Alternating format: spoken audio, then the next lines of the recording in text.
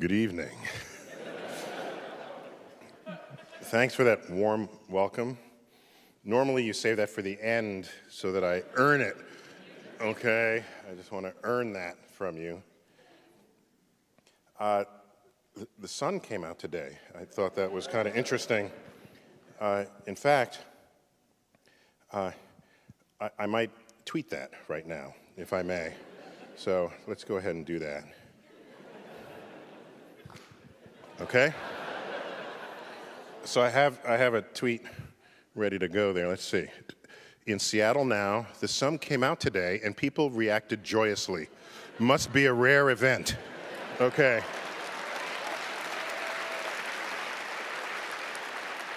Okay. Okay. So we'll check back in on that later, why don't we? And let's get back to, am I there? Now, what I'm really going to do, this is really a talk on the musings of an astrophysicist. That's really what's going on here. This lecture might not even be coherent, because I'm just spilling out perspectives on things, just scattering them into the wind for you to receive, okay? So there's a little bit of everything tonight. I hope you don't mind. Now, often talks like this are just sort of loosely veiled commercials for some book somebody's going to sell. But this was no exception to that. No, actually, no, I don't like giving book talks because you can just read the book. If I'm there in person, I might as well talk about something you can't get from a book. So some of what I'll be talking about is in books, but the collection of it all together, you're not getting anywhere except here and now. So let's just start. So we're going to do some science up front, but then we're going to take you to new places, all right? In the search for life, what we're doing is we're trying to find the water. And we know there's water on Earth, and there's life everywhere on Earth where there's water. There's life, even the Dead Sea. The fact that it's called the Dead Sea is an example of what you say when you don't have a microscope. Okay, so this is just how that was. Mars, there are microbes doing just fine in the Dead Sea. Mars, Europa, one of the moons of Jupiter, exoplanets. So our search for life is driven by the search for water. Europa is one of the moons of Jupiter where we're pretty sure there's an ocean, a liquid ocean of water beneath a frozen surface. So one day I want to go ice fishing on Europa, cut a hole, check out, see what swims up to the camera lens. You know what I like about Europa? Suppose we do find life. Then what do you call it? Call it Europeans, you see? What else would you call it? Let's go to Mars. We've seen Mars before. There's a nice shot of Mars. Can people hear me up on the top? Up in the cheap seats up there? You guys okay? You're all up there? Okay. Mars. Mars is intriguing because it rotates once in about 24 hours. It's tipped on its axis, so it has seasons. It's got polar ice caps. It gets everybody excited, especially this fellow, looking quite tweedy there. Percival Lowell, a wealthy New Englander, who was wealthy enough to just sort of build his own observatory, and he called it the Lowell Observatory, yeah. Put it in Arizona, and he really liked Mars, and he was pretty sure life was thriving on Mars. So he wrote several books. This was his first. And you look in these books, and you find diagrams like this. And he called these canals, which was a mistranslation of canales in Italian, which meant channels. But he was wealthy, but he didn't know Italian. And so he thought the people who thought they saw channels, he thought they meant canals. And if it's a canal, it means it's artificially made. So this is what he saw when he looked through his telescope that he made and put in his observatory. Now, we know that none of these canals are there, and there aren't these cities. He was imagining life forms were going extinct, and they would channel water from the poles into the cities, and it was catching them right at the end of their civilization. So this is not the first crazy thing he did. But anyway, in modern times, we actually go there. Yeah, so there we've got one of the rovers. We went there before the rovers. You might know that. We went there back in the 70s. Two they were called Vikings. One landed, one orbited. And the orbiter took this photo. That's a good one. Ooh, oh, ooh, ooh. Yeah, that's better music here.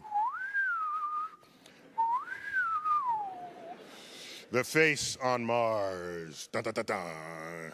So everybody got excited. Well, sorry, not everybody. Those people who were sure that life on Mars had a simian face, okay? I mean, think about it. Most life on Earth does not have a simian face. Most life on Earth doesn't have a face, all right? So life with which we have DNA in common. All life on Earth has DNA in common. Now you're going to go to another planet and it has a face. The only things on Earth that have faces are like vertebrates have faces. That's a vertebrate face. So you want to say that there are vertebrates on Mars and they're simian in their biology. Well, there's only one thing that looks like a face, no matter the camera angle. And what is that? A face, yes. So we go back at another time, and this is what it is at another time with higher resolution. It looks less like a face. You can kind of see how it might have been. Now, all the Mars fanatics said, oh, the Martians figured out we were looking at them, and they quickly covered up the monument. Then you go back again, and it's like even less like a face. So the Martians have continued to cover this up, apparently. So more on that later. But in fact, I do have the first evidence from the rovers. This photo, in fact, has been kept from the public till I have special connections to NASA, as you heard in the introduction. So this one was the first image taken by the rovers, and it's been suppressed by NASA ever since. Right. So I thought I'd share it with you guys because, like, you know, you're my people tonight here. By the way, if you're looking on Mars for faces, why not look for other things that are familiar? You know, you only see that as a face because we have a face. And familiar things are what you pick out, even if they're not really there, right? When you look up in the clouds, you don't say, oh, I see a lobster. No. Has anyone ever said they see a lobster? No, you say, I see Abe Lincoln or George Washington. You're looking at sort of familiar iconography of our culture. And so let's find some more familiar iconography in the Martian terrain. There's the Valentine crater. There you go. We got one of those. How about the smiley face crater, right? So if you look hard enough, you can find stuff and call it whatever you want. So, but Mars, one thing is certain. It's long suspected, but recently confirmed, that water, while not on the Martian surface, is beneath the surface and not very far beneath. This is a crater about the size of this stage that was freshly left in the photo on the left side of the image here. And if there's water beneath the surface and an impactor comes and an asteroid hits, and it makes a crater. That crater is, like I said, about the size of this stage. It will lay bare any water that happened to be beneath the surface. That water would melt on impact and then instantly freeze, and then there you get it, right there. You see the frozen sort of surface area there. Now, you might say, well, suppose that's just chalk or some white rock. Maybe it's not really water. Well, you come back a few weeks later, and it's basically evaporated. The official word for that would be to sublime, if you're into accurate chemistry vernacular. And so the point here is the evidence that water is beneath the surface remains manifest in many ways. And here's one where you see rivulets and a flood puddle over to the side. I mean, this is just, they're meandering riverbeds and river deltas, all of the telltale signs of water carvings that you fly over when you cross the Midwest in a plane. You see that on Mars. So definitely water's there. So water's good because maybe there was once life, but also water gives you energy. Did you know that the orange tank of the space shuttle has two tanks within it, one twice as large as the other? The big one contains hydrogen, the little one contains oxygen. You bring them together, the exhaust of that tank is H2O, otherwise known as water. And that is the very simple chemical formula for what's going on at the bottom, at the business end of the space shuttle. Okay? Now, it's also going up from the 2 solid rocket boosters on the left, but the main tank is essentially non-polluting because its exhaust is steam. The other 2 tanks, that's a different story. Let's go to Europa. This is the surface of Europa. This looks a little weird, but if you take pictures of the ice flows in the northern Atlantic, whatever ice flows remain, and you see them freeze, break, and refreeze, it looks exactly like this. There are places where you see cracks had developed and froze over again, interfering with previous places where tracks had gone through. So it's a rather busy place. It's been suggested that if you go to Europa, you don't actually have to dig through the ice. It might be a kilometer thick. You don't have to dig through because any place the ice cracked, water seeps up and then freezes again. So if there are any fishes down there, maybe a fish came up and froze, so there's like a freezer ready for you to just have your barbecue right there. You just park your ship right near one of these ravines, and right in the middle, that would be freshly frozen material from way down below. So maybe you don't have to. Other things we're looking for are exoplanets. Gliese 581G is an exoplanet, one of hundreds and hundreds and hundreds. In fact, this morning, if you listen to the radio interview that I had, I recommended an app for your phone, your smartphone. And it's called Exoplanets. Go check it out. And it is up-to-the-minute listing of every exoplanet that's been discovered in the catalog. You can see the orbit, whether it is a Goldilocks planet or not. And Goldilocks, that's pretty simple. It means if you're too close, your water evaporates. Too close to the host star, too far away, it freezes. You want to be just right, like Goldilocks. And I was always disturbed by the Goldilocks story because, you know, if you're the Bears and you come home and, like, there's Goldilocks, done ate your porridge, done sleeping in your bed, and I think the Bears would have just simply eaten her, you see? That would have been, so the lesson would have been much more profound.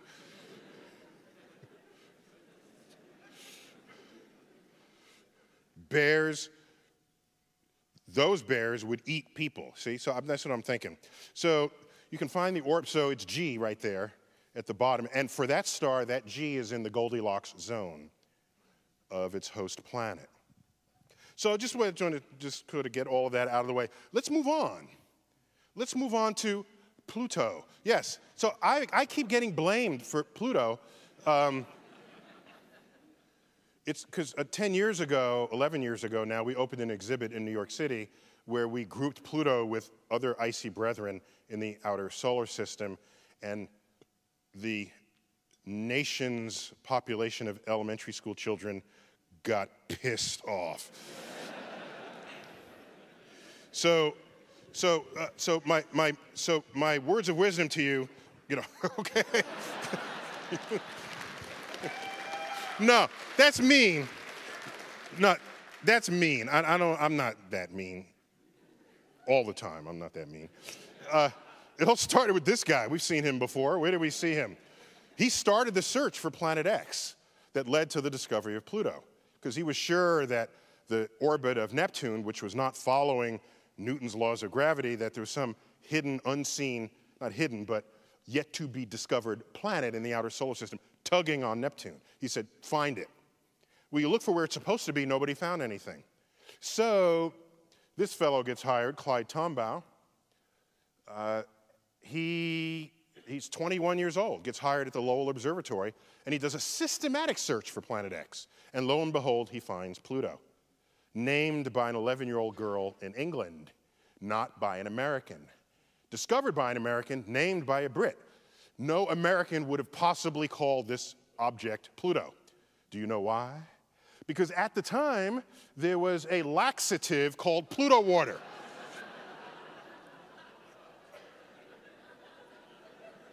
When nature won't, Pluto will. Relief for constipation.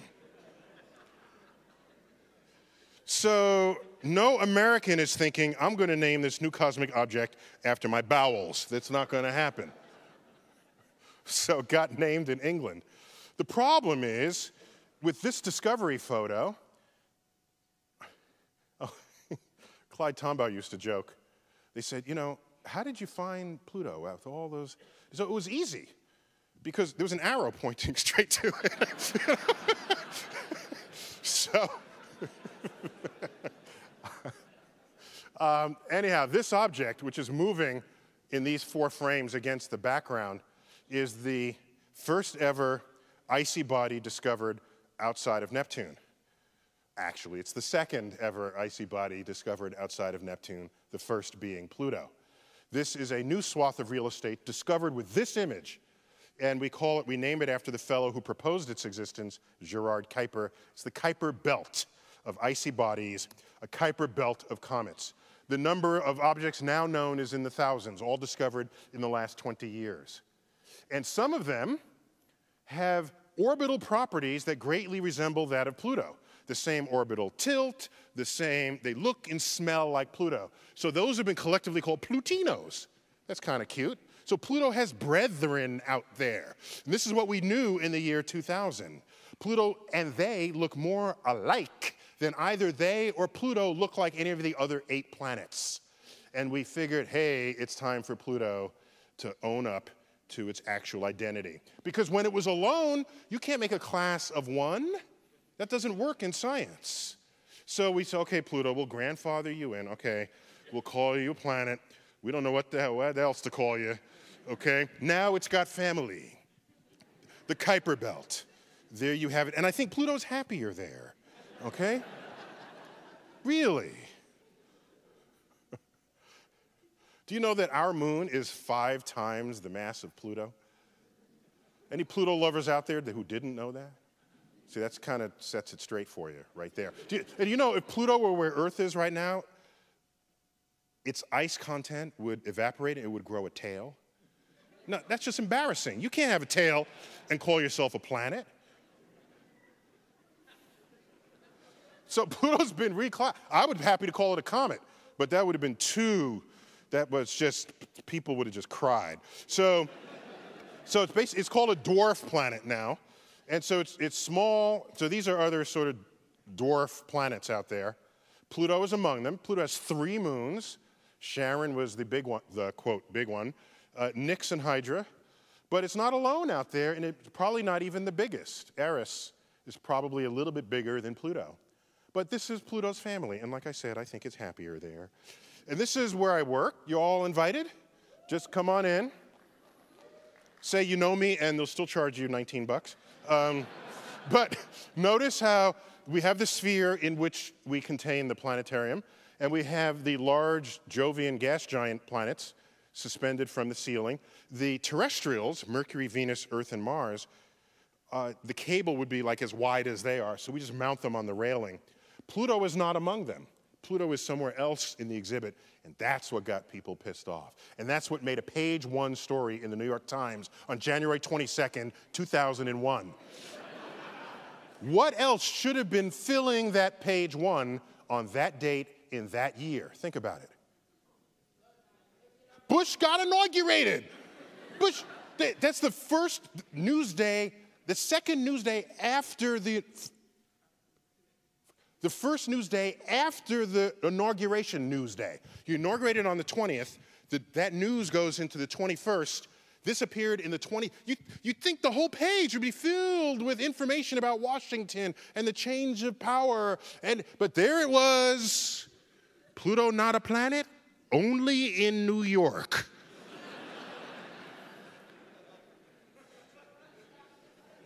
That's when the mail started coming in. I have a whole file, and it went on for 5 years. What's this one here? Dear scientist. What do you call Pluto if it's not a planet anymore? If you make it a planet again, all the science books will be right. Do people live on Pluto? If there are people who live there, then they won't exist. See, the cause and effect of things are not quite. Why can't Pluto be a planet? If it's small, doesn't mean it doesn't have to be a planet anymore. Some people like Pluto. If it doesn't exist, then they don't have a favorite planet. Please write back, but not in cursive because I can't read in cursive.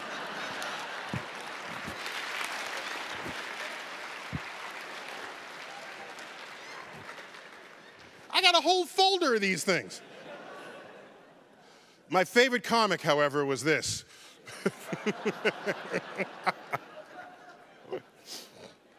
Look at those shoes. He's wearing those little near-Earth objects. You know, these should not be called near-Earth objects. That's an official phrase, NEOs. They should not be called near-Earth objects because this is what they are, okay? I think they just don't want to freak people out. Just, can I get a little more volume on the mic? Because I feel like it went down a little. Just like messing with the sound guy. Thank you. Thank you. I think that's a little better. This is what they actually are. Any object that's classified as an NEO has an orbit that crosses Earth's orbit, which means it will one day collide with Earth. It will collide with Earth. It's not just maybe. It will. It's just a matter of when.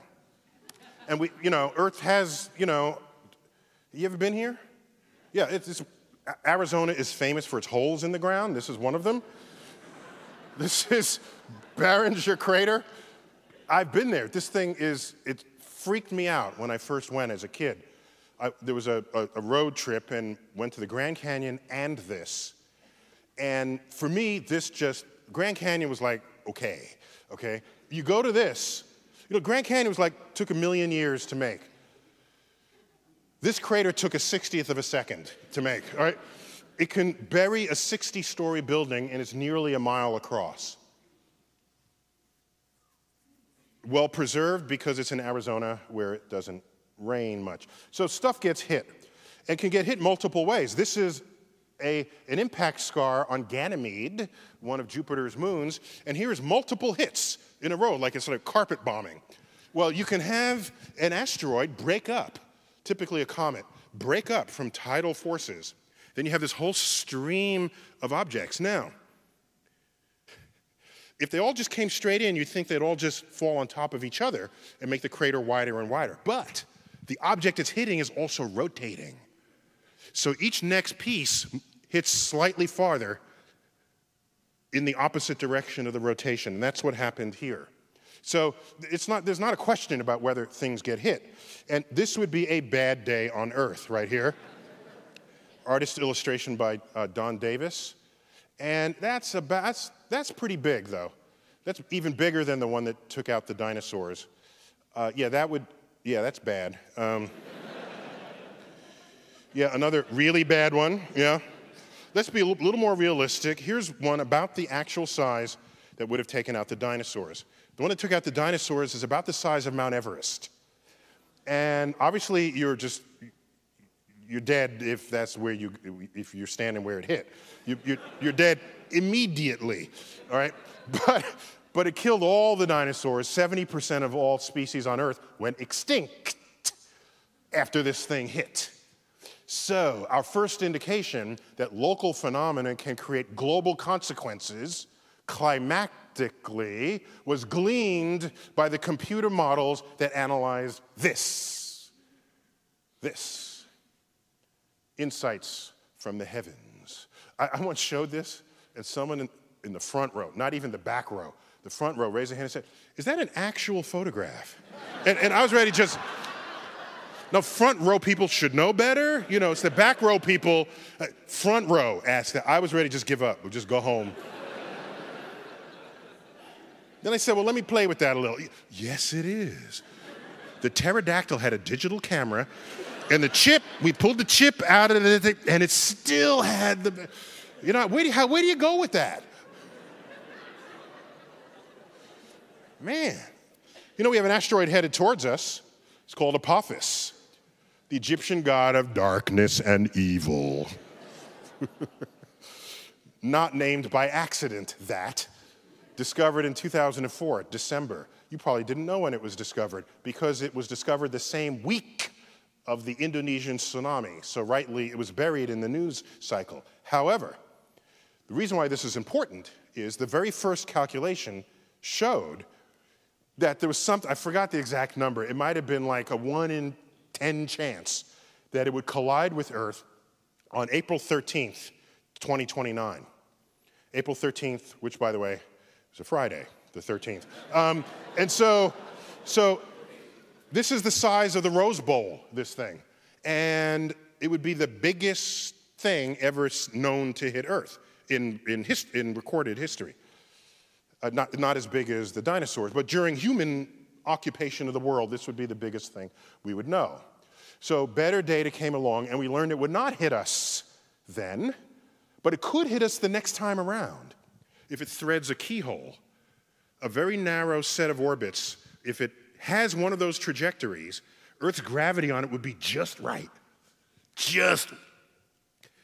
Earth's gravity on it would be just wrong, okay? to bend it in such a way so that 7 years later, it will hit Earth. So you want to make sure this does not go through the keyhole. And we have sort of top people working on this, and one of them is sort of a gravitational tractor beam, where if I'm the asteroid and this is the spaceship, you bring a spaceship close to the asteroid, and then their mutual gravity will want them to come together. But you fire some retro rockets to prevent that. And each time you fire the retro rockets, you're effectively tugging the asteroid out of harm's way, gravitationally. You don't have to tug it by much. You move it sideways a little, that amount continues to drift, and it will miss Earth entirely. So this would be a mission of the right timetable to design, build, and send to Apophis to save the Earth. That's what Bruce Willis is for in this case. If it goes through the keyhole, it will hit us April 13th, 2036. That's a Thursday, by the way. If it goes through the center, by the way, the chances of this now, our data tell us, is several in a million. So you say, oh, not worry about that. But there are people who buy lottery tickets with worse odds than that, expecting to win. So at some point, you got to sit down and pay attention, even if it's several in a million.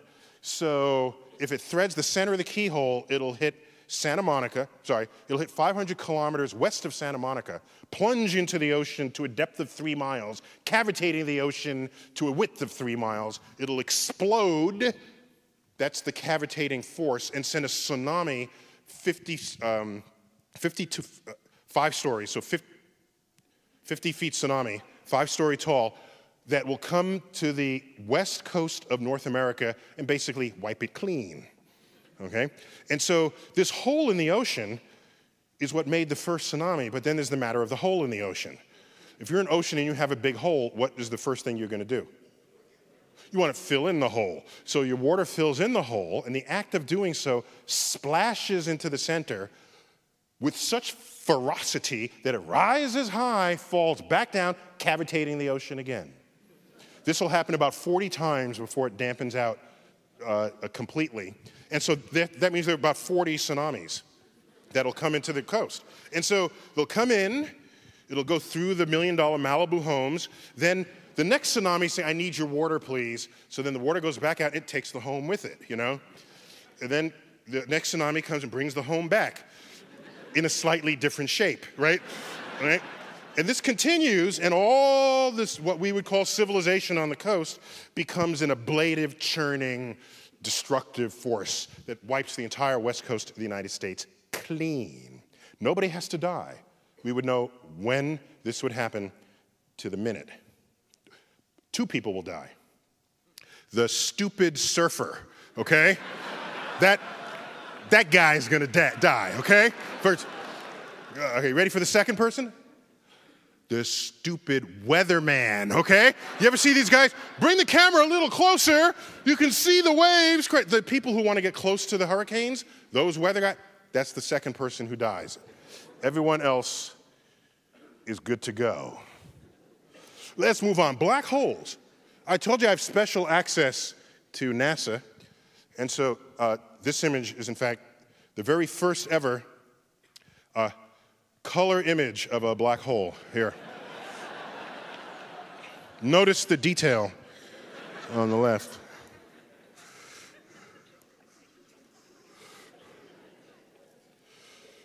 You saw it here first. Of course, that's the image you want me to show you, right? That's actually three-dimensional space squashed to 2 dimensions. But artists try to represent this, but it's a bad day if you're falling into a black hole.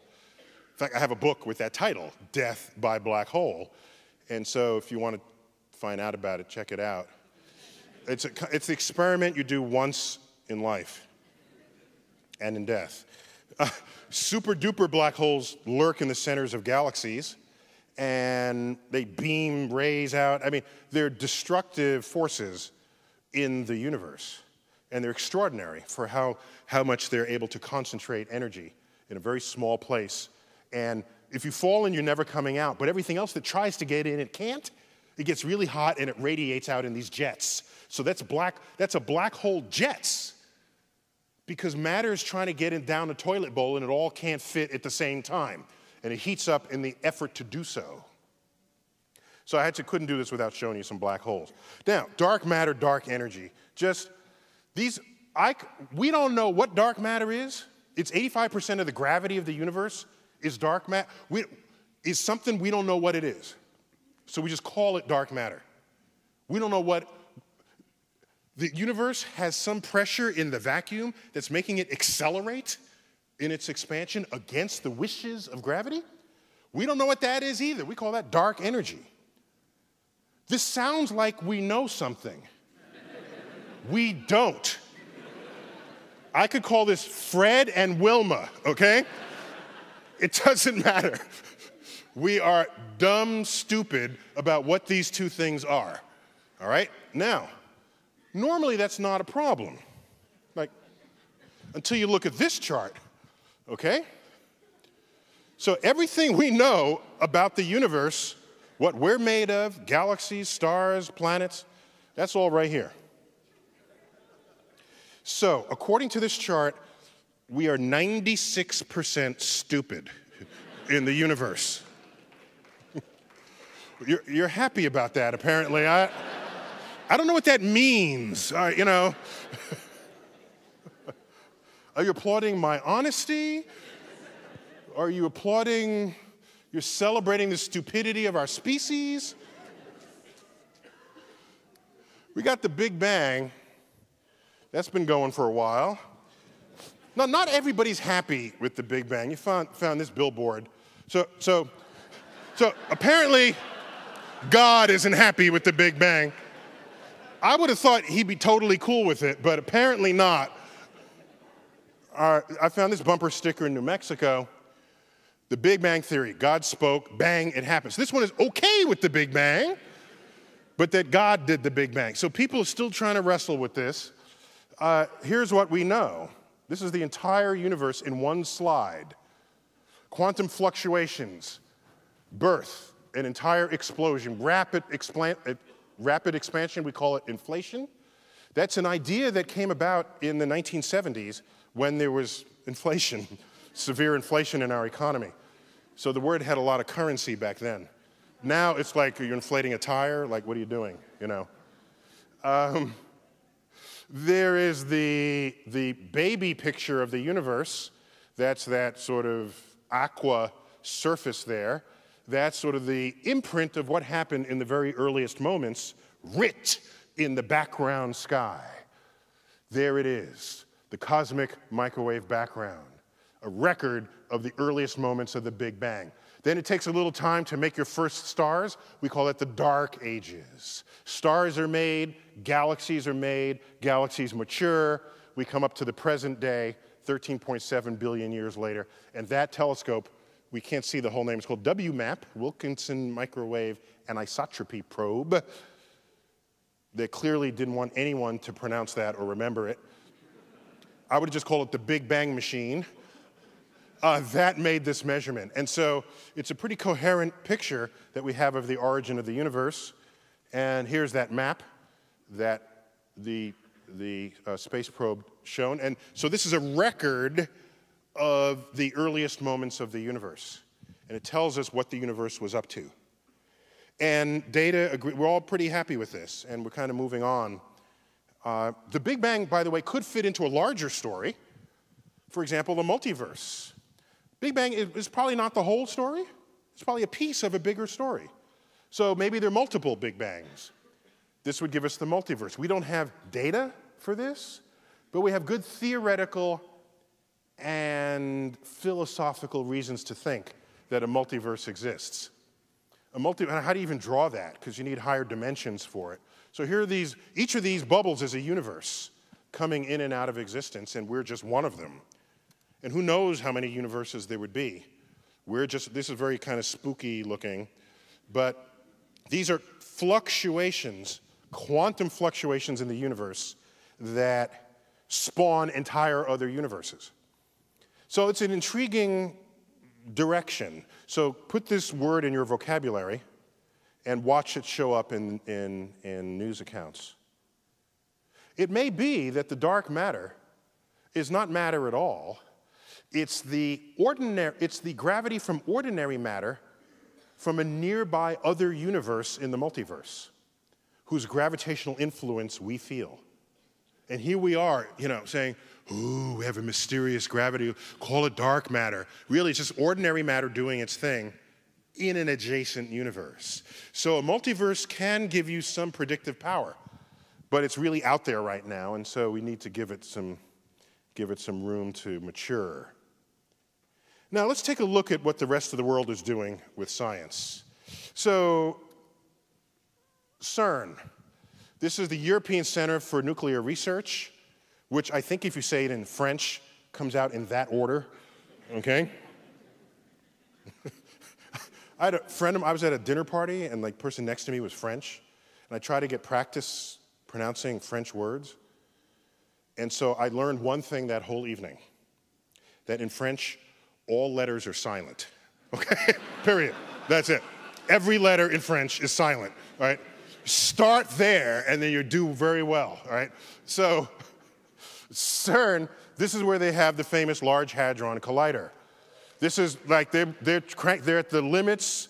It is the highest energy ever attained on Earth. And by the way, we would have done 3 times this energy had Congress not cut the funding for the superconducting supercollider that would have been built in Texas. That was cut back in the early 90s, right around just after peace broke out in Europe, by the way. Physicists are only really useful when we're at war, according to government funding patterns. So they're looking for the Higgs boson and anything else that shows up on the docket. The Higgs is a particle that gives mass to other particles. So it's kind of cool. Some people have called it the God particle, and including physicists. What are they doing over in China? Well, they're building the largest dam in the world, the Three Gorges Dam, and they have a burgeoning aerospace industry growing at 14% a year, 13% a year. Their economy is growing at 10% a year. By the way, what's your interest rate you're getting on your savings account in your bank? 0.003. Okay. Did you get that over here? Well, if you go to this other bank, you get 0.005, Yeah, so other countries, different things are happening. Do you know that in Russia, they want to actually send a mission to deflect Apophis? They actually are prepared to fund that. That picture that I drew and did my little dance, that's not funded. That's just ideas on a page. Russia actually wants to fund it. And they invited us to participate. And I said, well, sure. But then I thought about it. I was asked by the NewsHour, what are my top 10 news stories of the year? This was now end of 2009. What are my top 10? I said, I don't have 10 stories, I have 5. Okay, what are they? I said, one of them is Russia inviting us to join them to deflect Apophis. They said, why? I said,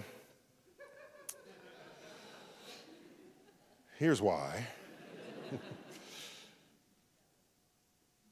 Why is Russia creating the spaceship that's going to deflect Apophis, which, if it hits, wipes out the west coast of the United States?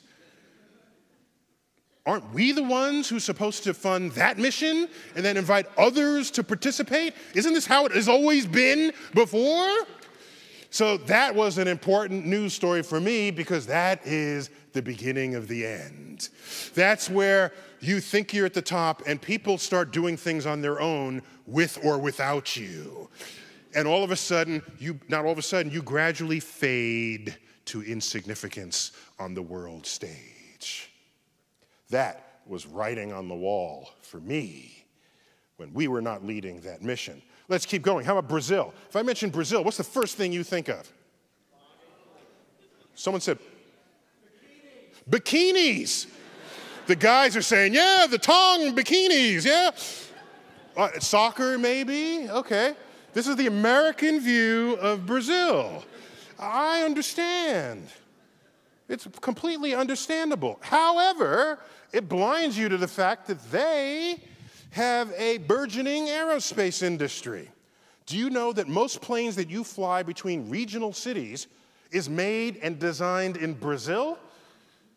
You're not thinking this because you're still distracted by bikinis. Brazil has the third largest aerospace industry in the world, employing 18,000 people. It's a $20 billion industry there, and they invented the first airplane that can fly on alcohol. Brazil. Now, we don't do that because we just drink our alcohol. See, that's how that happens. We don't even think to make a plane out of it. So notice the American bias that prevents us from recognizing the rest of the world rising up as we stand there flat-footed. Europe. Let's take a look at pre-Euro currency. I'm intrigued by this. Before the Euro came out, Europe valued, they still do, they value their scientists enough to put them on their currency. Check this out. So you have Tesla in the upper right, Yugoslavia. Some Tesla fans out there. We got Copernicus, and who do we have? We have Marconi down here, and who pioneered radio communication, and we have Saint Ashupa right here, not a scientist, but an aviator. And who's the cute little character? Who's the little boy here? Who's that? Who's that together now? The Little Prince, of course. Who here did not know that that's the Little Prince? Admit it. Okay. So you guys are honest. Everyone else is lying, all right? The Little Prince landed on an asteroid, by the way. The name of that asteroid was called B. Anybody know the rest of the numbers? Oh, okay, that's a good guess. Wrong, but it's a good guess. 210. Actually, I forgot the numbers, but I know it's not that. I think it's B662. Whatever that number is, there's a website you can go to that is all about deflecting asteroids. And it chose the name of Little Prince's asteroid for its website. And so check it out. So you see this, and you can flip over the currency, and it has the iconography of that person's life. So you have some, amazing lightning demonstration there, electrical discharge from Tesla. We've got sort of the sun-centered solar system. There's the tower. We got a biplane there, telescopes. It's all there. We keep going. Hang on. So here's Darwin from England. We got one of his finches. We've got some Darwin fans. What's odd, they always show him with this big old sort of grandpa beard, but he did his greatest work when he was 26. So he can at least put some hair back on his head, But I figured, maybe they figured if he'd show him his 26, no one would think he did, But he was 26 when he did it. This is currency from Romania. They had a total solar eclipse go across their country, and so they thought, let's make some money out of that. So they put the path, and on the flip side, I don't know what that is, right? It's got like an amoeba thing. So an artist gone a little too far, all right? But it's clearly cosmically inspired art. That money, by the way, is made of polymer. It does not rip. Is the future of paper currency. Here we have Al-Hassan, who figured out how sight worked. He's from 1,000 years ago in Baghdad. This is on Iraqi currency. And we got Albert here. He's adopted into Israeli currency. Of course, he was not Israeli, but when you're famous, everyone claims you. See, that's how that works. All of these folks are scientists. Keep going. We've got Euler and Galileo and Gauss and Faraday and Pasteur. All letters are silent. Pasteur. And I don't know what they're doing to this dog here. I'm not even going to ask. We got my boy Ike. And everybody's there. Oh, by the way, wait, if we were to ask, who in the world do we think literally and perhaps stereotypically make the best engineers in the world? Germany, of course, you think about it. It's German. German engineering. It's a selling point when they sell cars, German engineering, okay? German engineering. Well, so that's 10 Deutschmarks, okay? On the right, that's Carl Friedrich Gauss, brilliant mathematician. Let's zoom in on that currency here. Wait a minute, what is that? Whoa, a mathematical distribution function on the money. Whoa, okay. Look at this.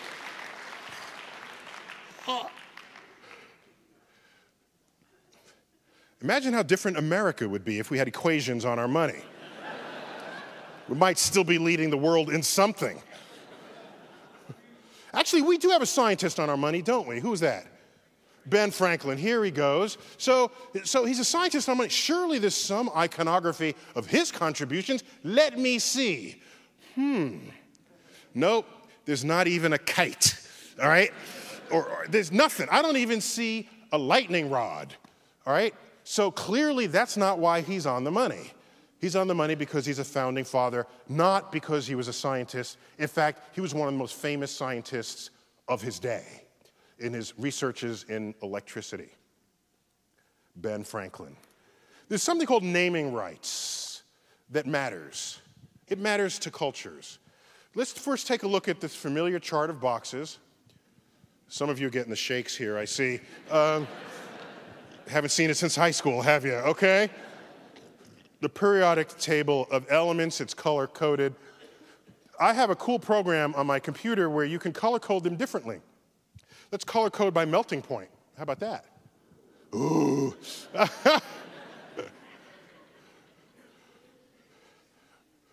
It's like there were 7 orgasms in the audience when I saw this. I'm certain of it. Okay. Chemistry geeks all the way. So, your highest melting point is more red and lowest. So your lowest melting point is actually helium. Your highest melting point is carbon in the upper right. But there's a group here. So you have wolfram, rhenium, and osmium. Wolfram, otherwise known as tungsten, had Edison access to, if he had access to this chart, he would have found tungsten immediately. Most of his experiments were sort of just trial and error. He could have gone straight to tungsten, put it in his light bulb, and he would have been good to go. So it's an interesting way to organize this. I could do it by discovery date. This is before any element was actually discovered by anybody, and so it just lists the elements known to the ancients. Iron, copper, silver, gold, lead, bismuth, sulfur, carbon. We can slide the date forward, and now we're up to 1776. And so this is the entire periodic table of elements, which wasn't yet organized in that form, at the year of our Declaration of Independence. There's like a dozen elements there.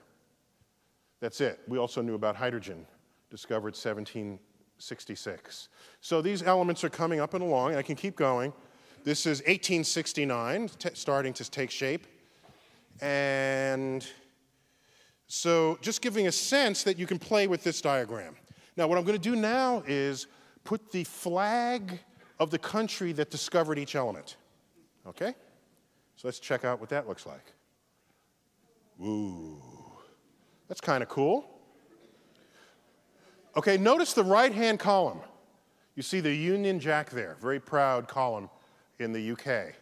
Helium, neon, argon, krypton, xenon. This line of elements are the noble gases. Do you know why they're called noble gases? Because the British discovered them And they learned that these elements don't combine with any other. And in their social structures, the noble class does not associate with any other. It's little facts like that that reminds me of why we fought a war to get out of England. Their culture is writ on the iconography of the periodic table of elements, the noble gases. Well, America is nowhere to be found up there because we weren't even a country when most of these elements were founded. But when we did become a country and Congress knew that physics, which specializes in matter, motion, and energy, might matter for war, particle accelerators were funded without limit. And it's out of these particle accelerators that we then take out the top end of the periodic table. That's where all of these came from. This is Germany discovered uranium. It's named after the planet Uranus, an element discovered shortly after the planet was in the sky. They knew that's an important, elements are important, so they want to name them something cosmic, Uranus. Neptunium, guess who that's named after? Neptune.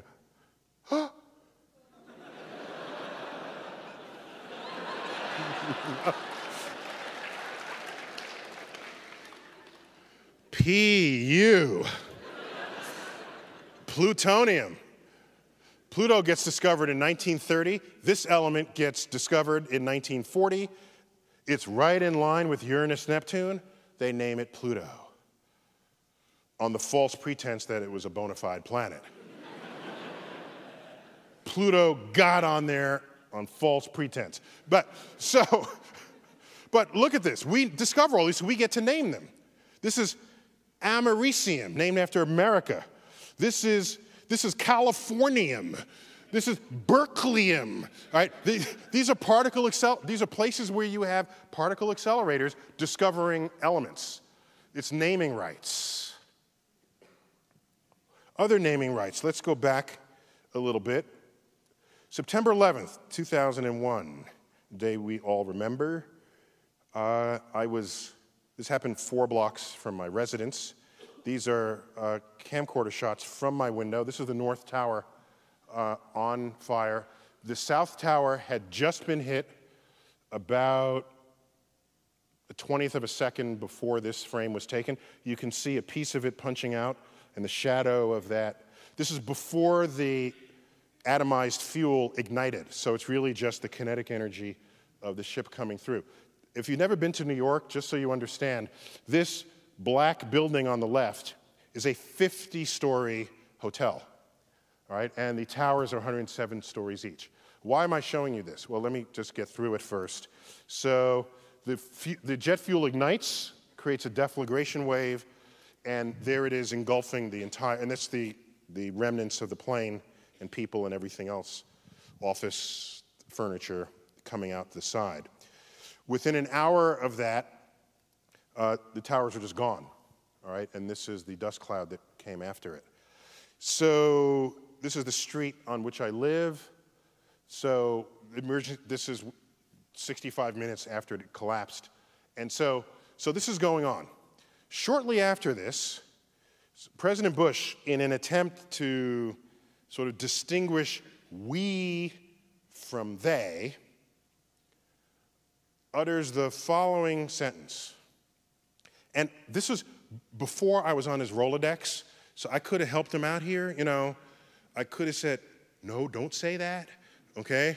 So he says, with loose quoting of biblical Genesis, he says, our God is the God who named the stars. Now, first of all, it's the same God, okay? God of Islam and God of the Old Testament. It's the same. Allah is the same as the God of the Old. It's the same. So hold that aside for the moment. Hold that aside. What he did not know is that of all stars that have names, 2/3 of them have Arabic star names, okay? Now, I don't think that's the point he wanted to make. I think he didn't quite get that. And so, here they go. I mean, it just goes on and on and on and on. Not all stars have names, but 2/3 of those that do have names have Arabic names. There we go. Okay? There they go. And you might say, well, how did this come to pass? Where did that come from? What was going on? Because if you think of the Middle East now, and it's not where you're not saying, hey, these are folks naming stars. You go back 1,000 years, Islam, 800 to 1100. In that period, it's generally called the golden age of Islam, of Islamic science. Golden age, there was no greater golden age in the history of the world before or after. When you look at the sum of advances that came out of that period in Baghdad, algebra was invented in that period. Algebra is itself an Arabic word. Algorithm is an Arabic word. Our numerals are Arabic numerals. You ever wonder why? You ever stop and think why they're called Arabic numerals? In that period, mathematics took great leaps and bounds. Agriculture, engineering, medicine, navigation. Star maps were made to assist navigation. Astrolabes were crafted. Then it all stopped. It ended. If you're a historian, typically you focus on history as marked by changes of kings and leaders and wars.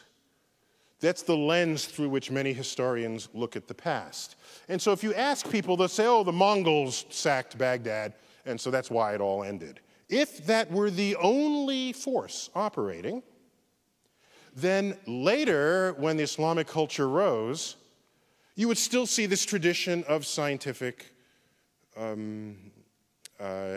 innovation. But it has not recovered.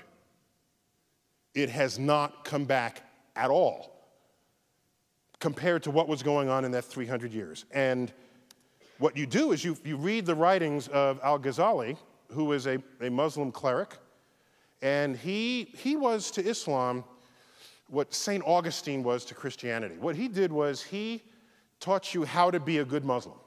He taught you how to read the Quran and how to obey the commands, because back then people were just interpreting it for themselves. He came along, he was an academic scholar. He interpreted the Quran. He said, this is how you must do it.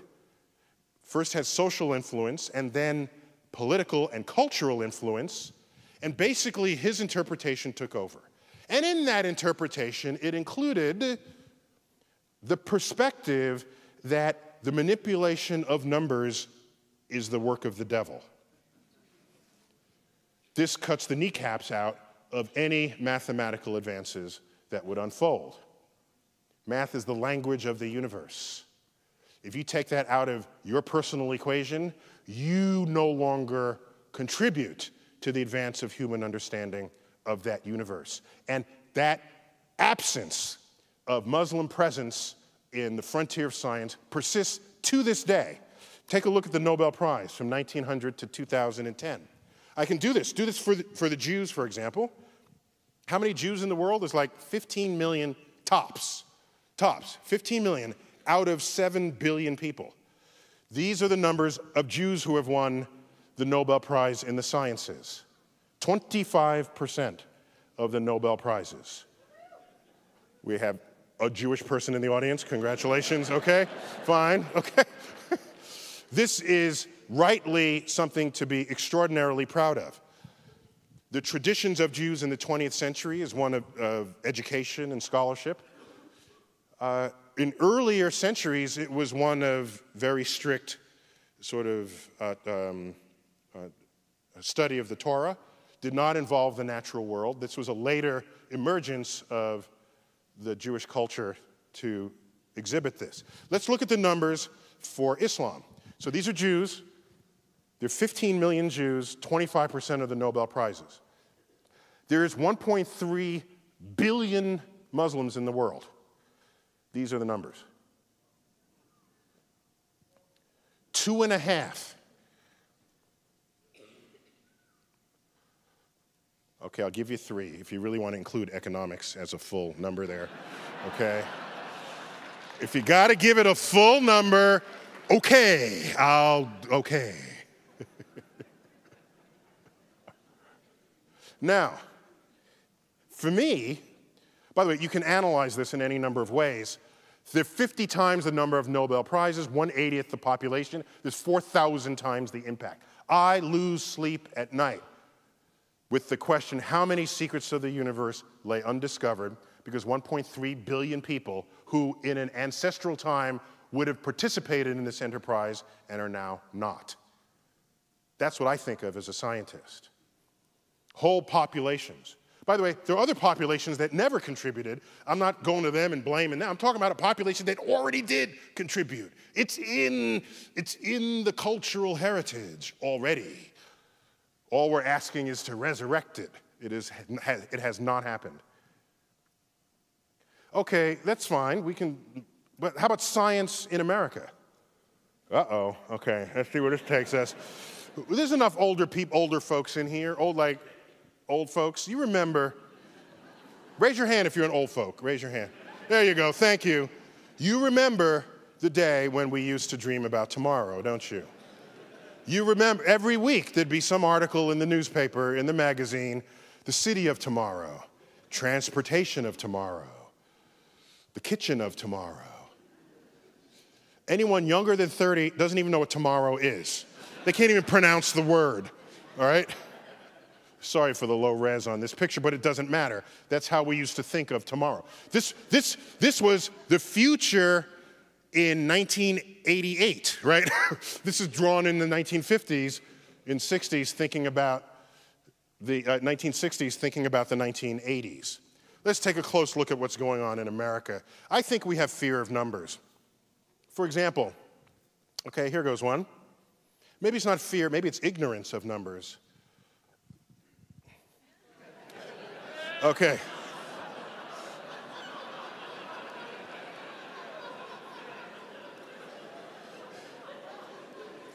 Science illiteracy is rampant in our culture. Who was it? I'm not telling. I've changed my views 360. If you don't remember what 360 degrees is, it is that, okay? Now, I wonder, maybe the congressperson did do that. Exactly. Maybe they're just trying to fool you. Maybe they're trying to make you think they changed their mind, but they did not, okay? I'd have more respect for them lying with correct math, okay?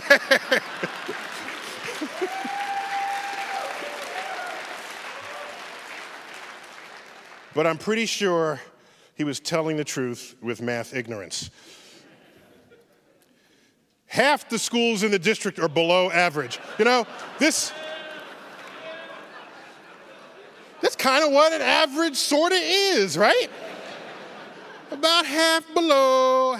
That's kind of what, not exactly maybe, but pretty much so. Technically, that would be, what would that be? The median, technically, but still.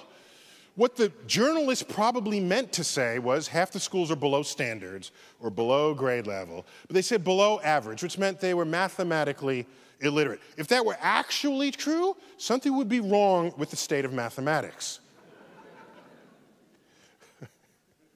Here's one, a little more subtle. 80% of airplane crash survivors had studied the locations of the exit doors on takeoff.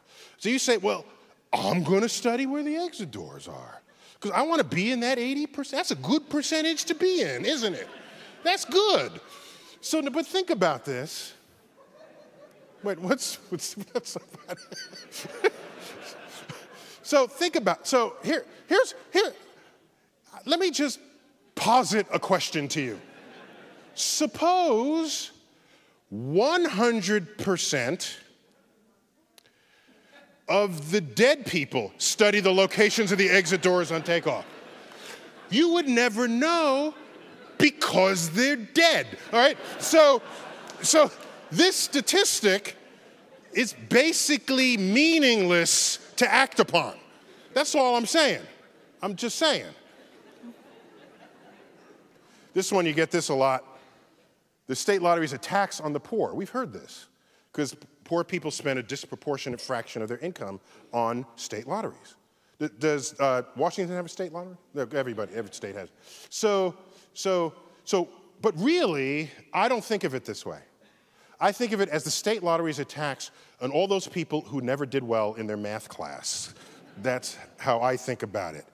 How about buildings? You go into buildings. 80% of all buildings are missing a 13th floor.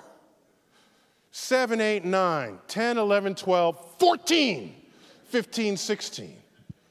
I feel like going into all these elevators with a Sharpie, crossing out the floor, putting it, and say, that's the 13th floor. You're not fooling anybody. This is 21st century America, and we have people afraid of the number 13. And what happens when you get to lobby and then you go to floors below the lobby? What do they call them? B for basement, SB, sub SBB. Can I buy a vowel, please? Like, what are you doing there? We have perfectly good nomenclature for going below the lobby level. They're called negative numbers, okay? We know how to do this. It is well understood. But of course, this is America. There is a place in the world that has negative numbers. Oh, it's in Germany. Oh my gosh. Oh, by the way, is this a science museum? No, it's a history museum. Germany. That's a closer look in case you missed it. Okay?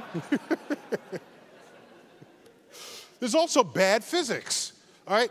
Now, this illustration requires an explanation. This is an ad for Holiday Inn. Now, admittedly, this is Holiday Inn England rather than Holiday Inn America. But Holiday Inn is an American company. Now, this is an ad for a new marketing plan where you can have what they're calling bed warmers pre-warm your bed for you before you go to sleep at night. Okay, so the people on either side are the bed warmers. Now, of course, he's looking at her and not him. Just interesting fact there. But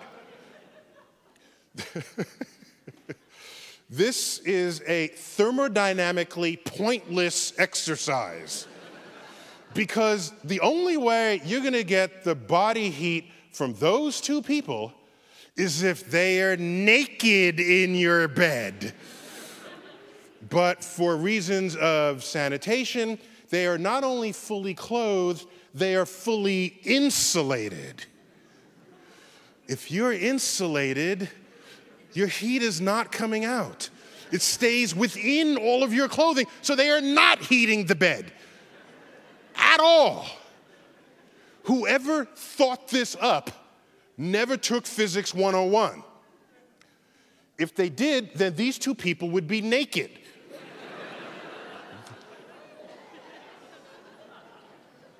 I got another one. Is there any Bayer, the Bayer Corporation, do they have plants out here? No? Good, okay. This is an ad from Bayer where they are boasting that they send their scientists into the schools to help out. So Bayer employees volunteer in a hands-on, inquiry-based program, making science make sense, to help kids develop a lasting passion for science.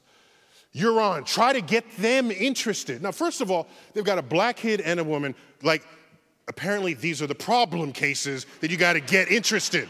Like, how about the white kid with the tattoo who just got off the motorcycle? Where's he? Okay? But, okay, so these are the problem kids, okay? The woman and the black kid. All right, let's see what we're trying to get them interested in.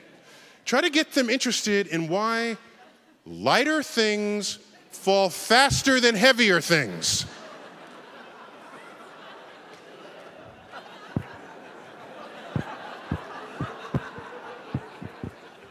That's a tough one, huh? It's tough because that doesn't happen in this universe.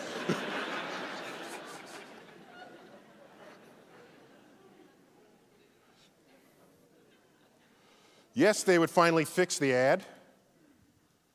You're on. Try to get them interested in why lighter things fall as fast as heavier things. That's the Galilean experiment. But what's clear is that that previous ad was written by somebody. Nobody caught the error. It was typeset. It was laid out. It was printed. No one caught the error. Nobody in the entire chain of command, from the first person who composed it to the copy editor of the magazine ad. So what's clear is that that whole chain of people are the ones who should be in this photo, and not these two kids.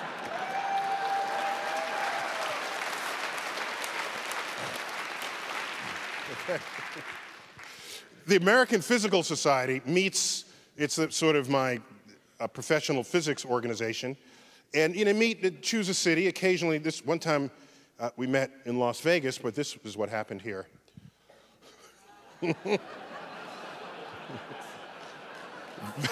Vegas asked them never to return to the city.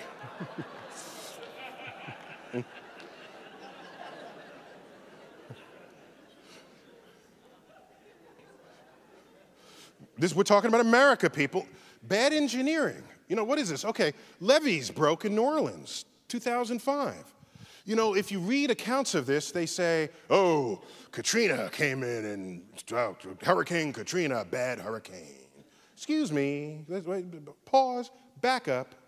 Do you know Katrina was category 5 in the Gulf? On landfall, it was category 3. It had already passed over New Orleans. People were sweeping up some of the broken branches in the street. Then the levees broke. The city survived the hurricane just fine. What it is they didn't survive was faulty engineering. That was the problem in 2005. And I submit to you that you look at these images and people hoping to get rescued from their rooftops, and you ask yourself, what country is this?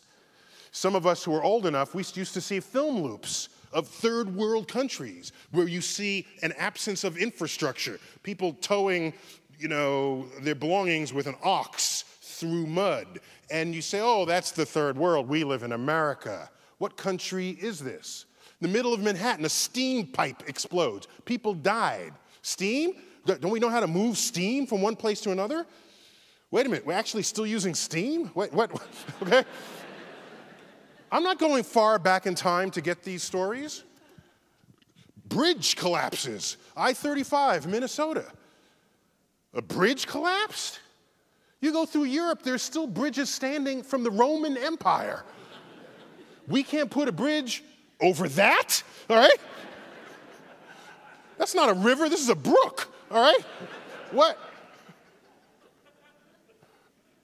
What country is this? Let's go to Los Angeles. Trains collide. People get hurt. Some people die. You think we would have figured this one out.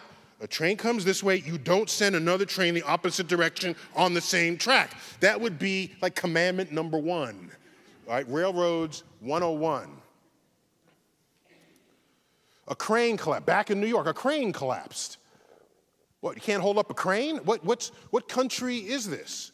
Hurricanes come. We say, run! Now, here's what's interesting. I think these people already know about this, okay? So, this is useless information to all these people. Now, here's what happens. If you don't have scientists and engineers in your midst, when a hurricane comes or some kind of natural disaster, your first thought is stockpile food and run. But if you're an engineer or a scientist and the disaster's coming, you say, how can I avert that disaster? I foresee a day where a hurricane forms in the Gulf. You put in some kind of apparatus that taps the energy of that hurricane, and that energy drives the electricity of the city that would otherwise be destroyed by the hurricane had it continued to go through. That's the kind of thinking that needs to go on in this world.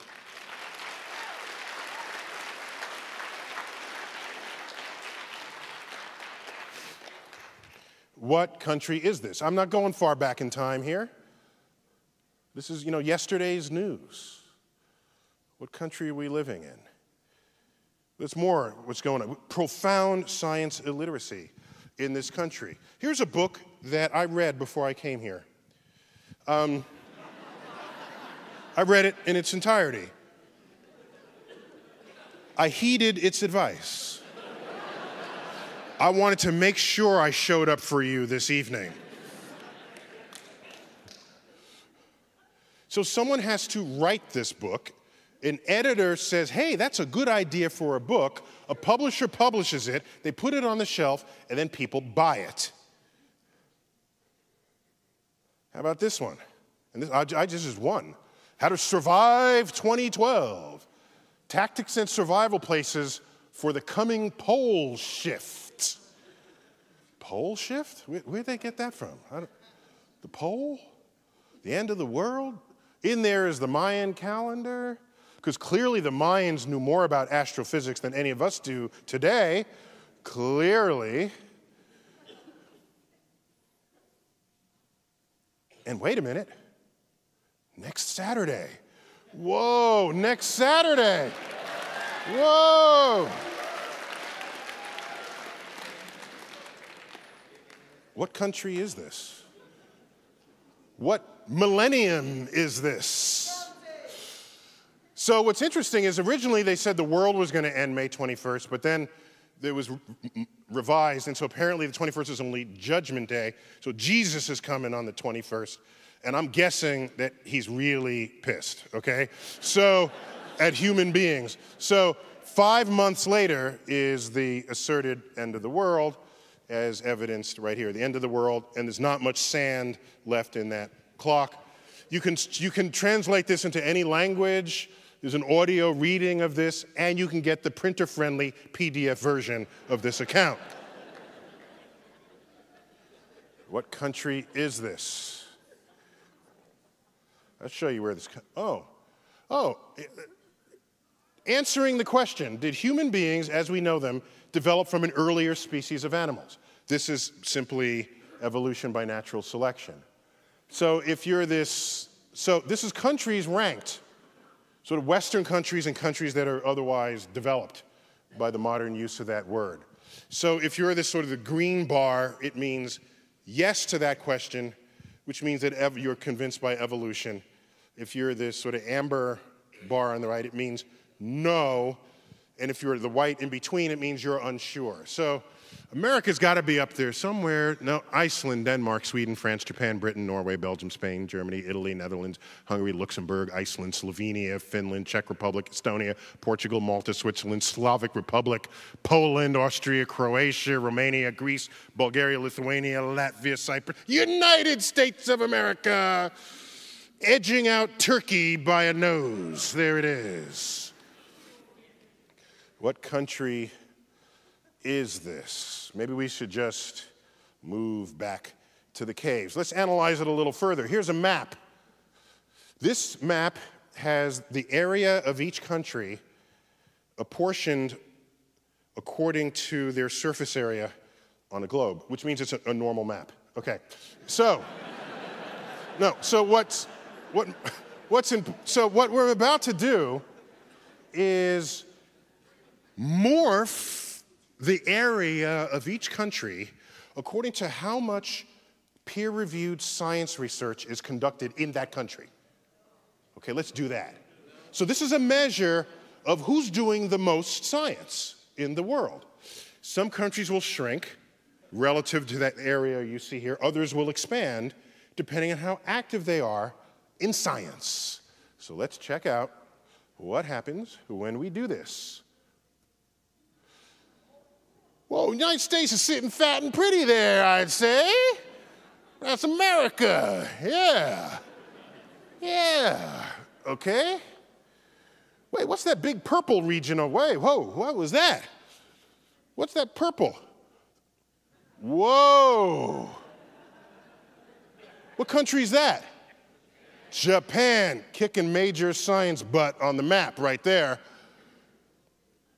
One of the great tragedies is Africa shrinking to nothing in area on this chart compared with the area it actually occupies in the world.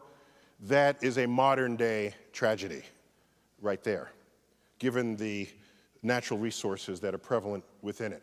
Europe is huge. They split formerly Eastern Europe, that's in blue, from Western Europe, that's in those shades of pink. So, oh, and there you have Brazil, that's the aerospace industry kicking in there. All right, so you look at this, you say, hey, we're doing pretty good. Tyson, what are you complaining about? Okay? Okay? This is the wrong map. What you want to look at is not how much science is going on, no. You want to look at the change in how much science is going on from the year 2000 to 2010. That's the trend line. That is the future of the world. Compare the difference in published research papers in all sciences between 2000 and 2010, and you get this. Europe is even bigger. Japan is even bigger. China is huge. Africa is even smaller. This is the changing landscape of the world. As everyone else understands the value of innovative investments in science and technology in ways that we do not, we slowly fade. This is the fading that worried me when Russia says, oh, you guys want to join us for a mission that will save your West Coast? You say, well, sure, well, we got our space program. We lead the world in space. How about space? We've got some faulty memory going on. One of them is that we're space pioneers. That's a faulty memory. Okay? Yuri Gagarin was launched into orbit 50 years ago, April 12th, okay? We all know that. Did you know, however, that he, and I tweeted this, by the way, he was the fourth mammal to achieve this feat after dogs, guinea pig, and mice. Then we sent a human, they all Russian, a Russian dog, Laika, guinea pig and mice, then Yuri Gagarin. So let's look at the full list. Dogs, in order, dogs, guinea pigs, mice, Russian human, chimpanzee, American human. Does that sound like we're pioneers here? We come behind Russian mice. The Russians did all this first. They came up with the rocket formula, for goodness sake. This is the formula that tells you that most of the fuel in your rocket that's yet to be burned requires fuel to lift it to a place so that you can later on burn it. That's why the Saturn V rocket, 32 stories tall, the astronauts are in the upper little bitty bitty, and all the rest is a bomb, basically, all right?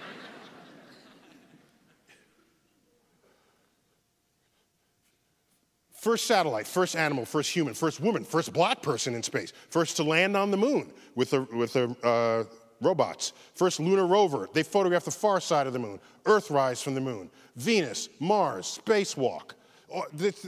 Now, we have a few firsts. We have a couple.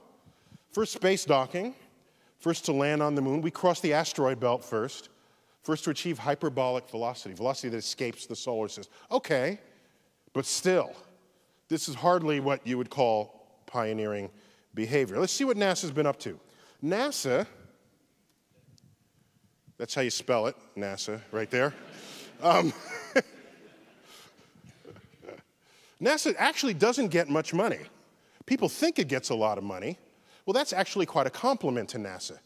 Most people think NASA gets 10% of the federal budget, 20%, maybe as little as 5% of the federal budget. What NASA actually gets is 1/2 of 1% of the federal budget, 0.005 times the federal budget. So this is 1/2 of 1%, 1/2 of a penny on your tax dollar. If you pull out a dollar bill and you cut 1/2 of 1% of its width, you don't even get into the ink You're still in the outer border of that bill. That is NASA's annual budget, and it pays for the space shuttle, all launch vehicles, the Mars rovers, Hubble, space station, astronauts, NASA centers, space missions, all of it. So the people say, why are you spending money up there and not down here? That's not that much money. What are you saying? What, you think if we took this money from the federal, if you said, let's not spend this because we have problems on Earth. Oh, okay, let's take this and give it to the problems on Earth. Is that going to solve those problems? You think this little slidging of the, but they put it back as there.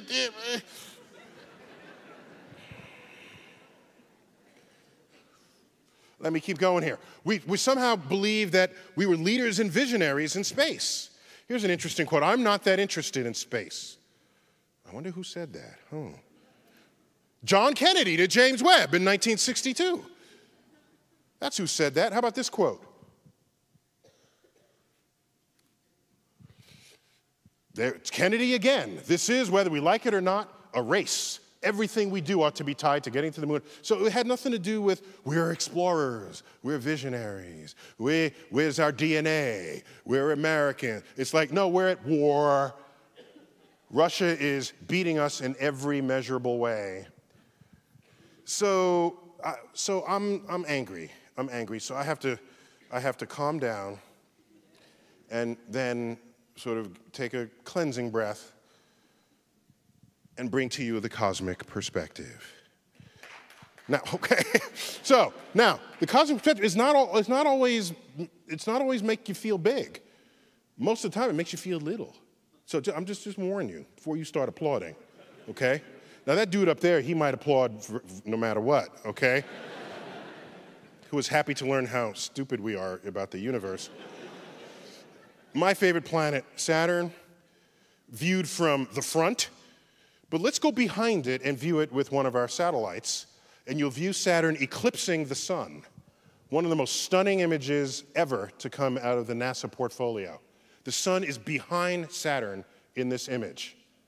And the sunlight is illuminating the outer rim of the upper clouds of the ball, and you see the ring system illuminated from behind Saturn. Now, we're looking towards the inner solar system because the sun is behind Saturn. Saturn's far away. Saturn is 10 times farther from the sun than Earth is. So let's zoom in a bit. I see something there. Wait, what's that? Oh, there's a little speck. Oh, that's Earth, by the way. Sorry, I meant to tell you that. That little speck, that 4-pixel speck, is planet Earth. You want to get a feeling for that, go listen to Carl Sagan recite his own words about a pale blue dot, where on that speck is everyone you've ever known, all wars that have been fought over temporary demarcations in soil that exists on that speck. How full of ourselves we are when viewed only from Earth.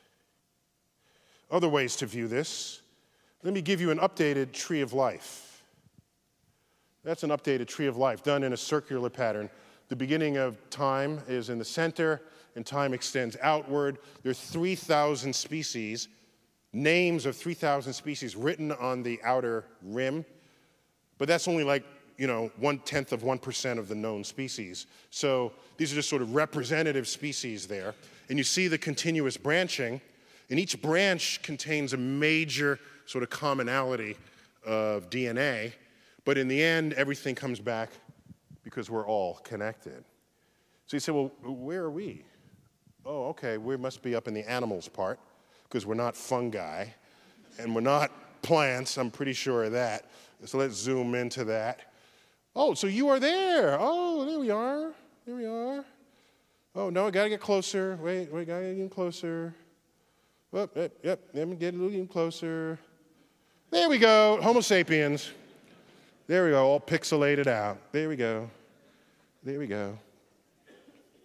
By the way, seeing trees of life written this way tell us with great strength that it's not we who dominate the Earth, we're sort of participants in an unfolding of the Earth with all the other life forms.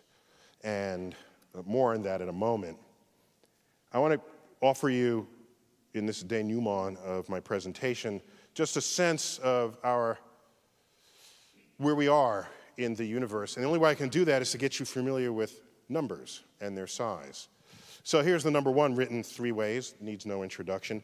If you're unfamiliar with scientific notation, the 0, that's sort of the exponent there, tells you how many places to the right the decimal has moved to the right of the 1. And it hasn't moved at all, so it's 0, right? A familiar number. Let's go up by a factor of 1,000. The decimals moved 3 places. You got 10 to the 3rd, 1,000, metric prefix kilo. I note here and now that drug dealers were metric long before Americans were, okay? Kilos, it was like, first time I ever heard the word kilo were you know, drug busts. I say, wow, they're metric. That's cool. That's all I thought. I was a nerd kid, so that was an okay thought. It wasn't always 50 pounds of cocaine. No, they're measuring it in metric. Go up by another factor of 1,000, you get 1,000,000, one with 6 zeros. Remember when computer strength was measured in megabytes and mega? There are 8 million people living in New York. 8 of these are my neighbors in New York. Go up by another factor of 1,000, you get to 1 billion. Carl Sagan's favorite number. In fact, if you bring your chin out and say the word billion, it sounds beautiful. We'll do it together on 3. Ready? First, stick your chin out. Okay, 1, 2, 3, billion. Oh, isn't that beautiful? That's just beautiful. That's just beautiful. That's a beautiful thing. Billion. That's a fun number. Anyone here 31 years old? Raise your hand. Got to be a few of you. Very nice. In this year of your life, you will live your billionth second. Yes, I'm geeky enough to have calculated this. 31 years, 259 days, 1 hour, 46 minutes, and 40 seconds. But you have to account for leap days and leap seconds, okay? I'm going to try to make an app that'll do this, but I haven't done it yet. I've been busy doing other things. But I celebrated my own billionth second with a really small glass of champagne. 50 of these billions. Let's see, I think a neighbor of yours, he's a neighbor, right? Isn't he? He's like, you see him around town, I presume? Not, okay. His net worth is like $50 billion, plus or minus. I don't know if you know how much that is. I don't believe you know. You don't. In fact, I'm certain you don't, because I'm going to tell you. I will tell you how rich this man is. First of all, I'm charmed by the fact that the patron saint of geeks is the richest man in the world. That's a different world than it was when the richest people were sort of oil barons and steel barons. It's like a geek is the richest guy in the world. That's kind of cool. But 50 billion, I did this math because I walk along the street. You know, I have a job and I own a home. And I'm walking down the street, and I see a coin in the street. My question to myself is, what is the smallest denomination coin that I'll bend down and pick up? Okay? Given the fact that I have a job and I own a home. So, the penny is staying. I'm not getting the penny. The nickel, no, I'm not getting the nickel. Dime, if I'm not in a hurry, I'm picking up the dime. Okay?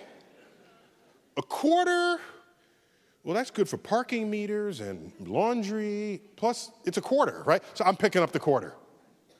So for me, the boundary between picking up the coin and not is between a dime and a quarter. So I figured, let me ratio this up to that wealth and ask, how much money has to be laying in the street for Bill Gates to be too busy to pick it up? It's $45,000, okay? That's what it is. 45,000, I said, too busy. Somebody else get that.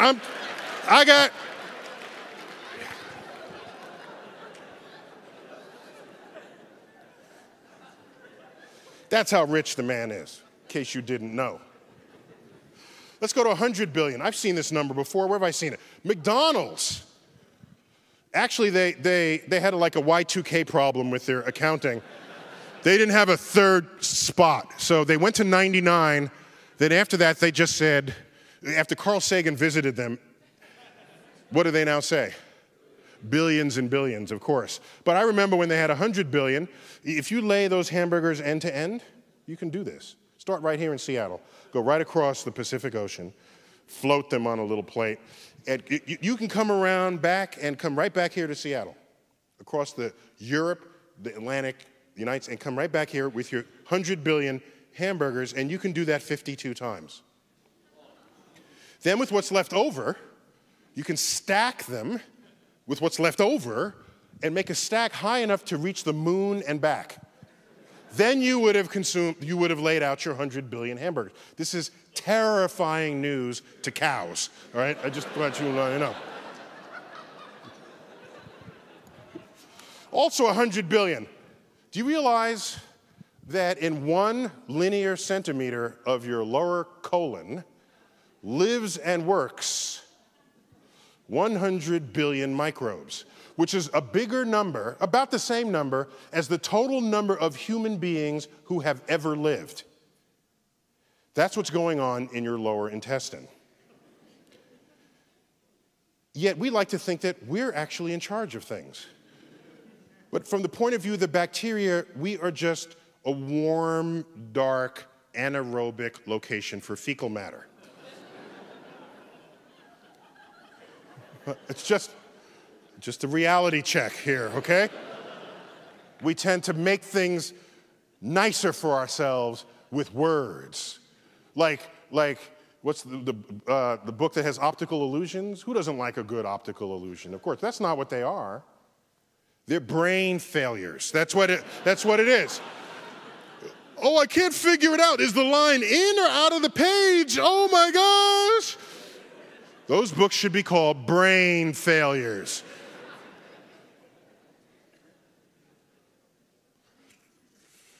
A few more, and then we got a trillion. By the way, can you count to a trillion? Where's my 31-year-old? Yeah, so if you counted one number per second since birth, you'd just be getting to a billion about now. So if you wanted to get to a trillion, which is 1,000 times bigger than a billion, how many years would that take you? 31,000 years, right? It's simple math. It takes 31 years to count to a billion, 31,000 to count to a trillion, so definitely don't try that at home. A trillion seconds ago, somebody painted those on a cave in Lascaux, France. False. Have you ever heard the joke? It's like a really stupid, self-deprecating joke. They say, you know, the French, they don't even have a word for entrepreneur. You know?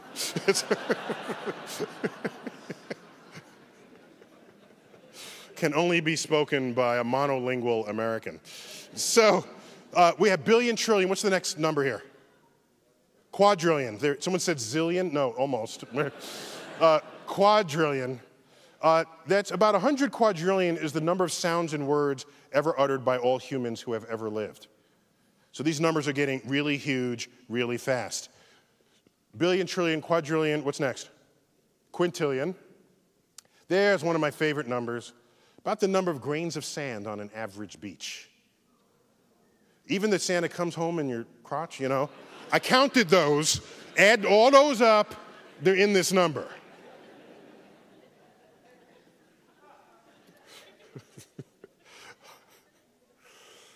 Million, billion, quadrillion, quintillion, sextillion, a 1 with 21 zeros.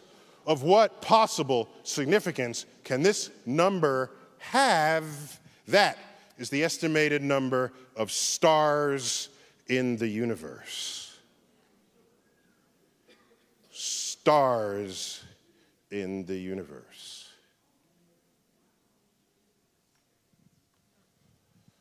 Some people, this depresses them. Among them, this gentleman, a professor of psychology at the University of Pennsylvania. We opened a space show 11 years ago that was a zoom out from Earth. And Earth shrunk down, and the solar system shrunk down, and it just became one of the stars in the background field. Then our whole galaxy shrunk down, and it was just one of countless other galaxies in the universe. He saw that space show. I am assistant professor of social cultural psychology, University of Pennsylvania. I want to conduct a research project in collaboration with the planetarium. My research focuses on the psychological experiences associated with feelings of insignificance. I'm thinking, damn, bummer of a job. What? What's he like when he comes home? Honey, I'm home. How was work today? Miserable. You know, how does that work? How do you even do this? I recently saw the space show at the planetarium, and needless to say, it was the most dramatic elicitor of feelings of smallness and insignificance that I have yet encountered. He wanted to conduct a survey. I'd be grateful we can conduct a simple questionnaire survey at the planetarium. They want to interview people going in and then coming out of the space show. I submit to you that if you go in feeling large and come out feeling small, it meant you went in with an ego unjustifiably high to begin with. The problem is not in the universe. The problem is within you. That's what I submit.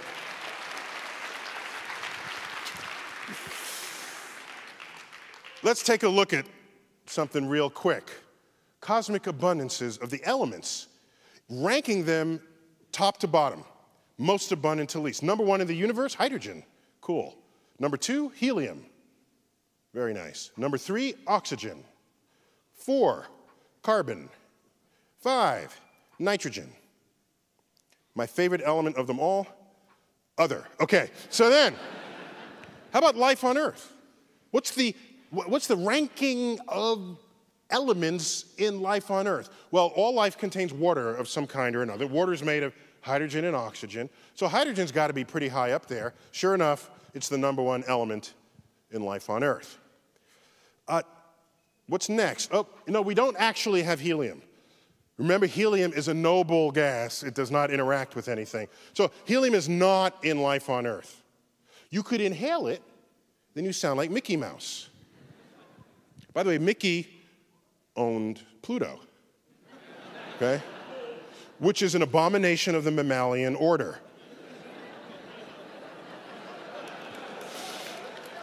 Dogs eat mice, okay?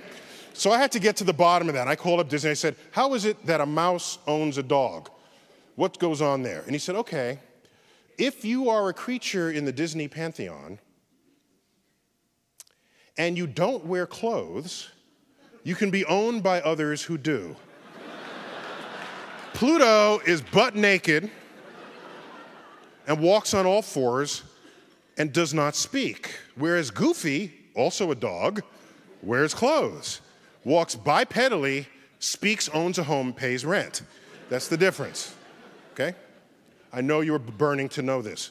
Okay, next most abundant ingredient, life on Earth, oxygen. Next, carbon, in order. Next, nitrogen, and together, class? Other. We are 1 for 1 the same ingredients that appear in the universe. If we were made of like an isotope of bismuth, you might say, hey, we're different. We got something different going on down here. Excuse me, we are the same as the universe. And these elements are forged in the centers of stars. This is actually an image of the center of the galaxy, but there's stars within here that forge those elements, explode from what we call supernova explosions, scattering their enriched guts across the galaxy, enabling freshly born star systems to contain the basic ingredients of life itself. And this is going on in every single galaxy across the universe. If we can dim the lights for the last 2 images. This is our nearest large galaxy called the Andromeda Galaxy. It happens to be among the stars of the constellation Andromeda. That fuzzy spiral contains 400 billion stars. These other stars you see in the picture are sitting on our nose in our own Milky Way. It's as though we're looking past a screen door through the void of intergalactic space to another galaxy. If you pull out the power of the Hubble Space Telescope and say, I'm not going to look at this big galaxy, I want to look at an uninteresting corner of the dark night sky and show me what's there, this is what shows up. This image has 3 stars in it that happen to be sitting on our nose. One of them, if you can still see me, is right here. They have spikes. Another one is directly over me here, and there's one at the top. Every other smudge, every other shape in this image is an entire galaxy, from nearby to the distant universe. Every single splotch on this image. This is the Hubble Ultra Deep Field. That's what it's called. And you sit here and gaze upon it and recognize that every smudge is like our own Milky Way, containing hundreds of billions of stars, some of which are forging these heavy elements that comprise life, exploding, scattering themselves into their own galaxies. And it is this knowledge that we have of the universe, and our knowledge that we have of chemistry, and our knowledge that we have of biology that allows us to derive the conclusion that no, we are not apart and separate from this universe. We are one with it. I can say one better than that. Not only are we one with it, because these elements are forged in the universe and they become part of life as we know it. It's not simply the fact that we are in the universe, but, ladies and gentlemen, the universe is in us. And I know of no more profound understanding or revelation that modern science can deliver but that. And for me, that makes me feel large, not small. Thank you all for this evening.